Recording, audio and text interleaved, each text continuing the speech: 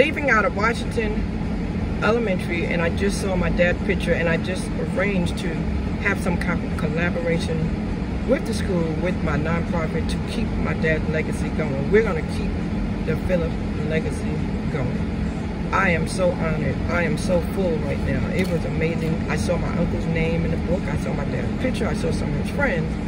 And I met with the assistant principal.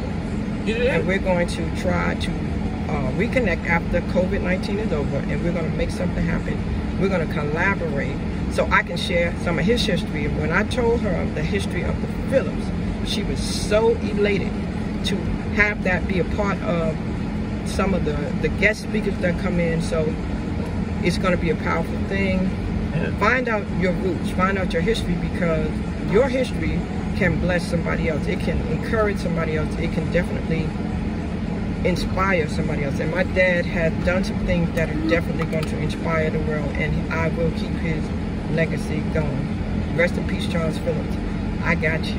We're keeping the legacy alive. Yes! Phillips' legacy will go on.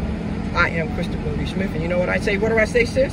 Keep hope alive. There you go. You heard it from Deborah. Peace out. So, keep hope alive, and also keep the legacy going. Keep the legacy Phillips going. legacy will live on. Bye-bye. Say bye, sis. Bye.